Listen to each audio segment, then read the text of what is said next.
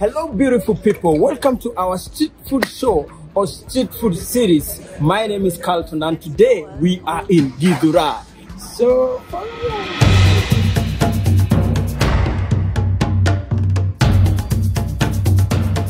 welcome to Githurai, the heartbeat of Kiambu County.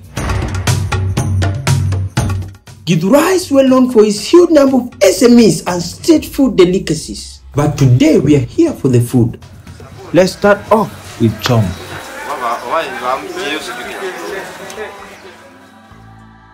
Chom is prepared using chapati and bean stew. To make chapati, you need a whole wheat flour, water, cooking oil and salt. Step 1. Knead a smooth dough. Step 2. Flatten the dough balls. Step 3. Cook the chapati on a frying pan. Step 4. Slice the chapati and serve with bean soup.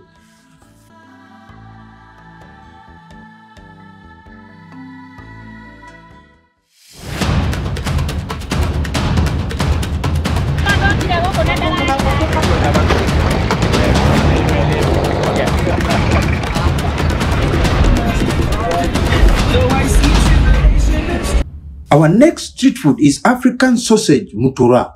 Mutura is a Kenyan traditional sausage made from either small or large intestine of a goat or a cow. It's usually served with a mouth-watering kachumbari made from tomatoes, onions, and chili that at times leaves you wanting more.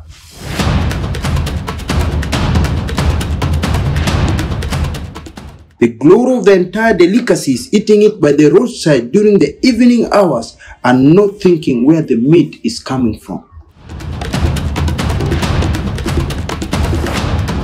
So guys, as you can see, I'm at my mutura place. Actually, these are the best hours. As you can see, nimetoka job, I'm from work and I'm here with my guy here. Today I'm going to have some nice mutura.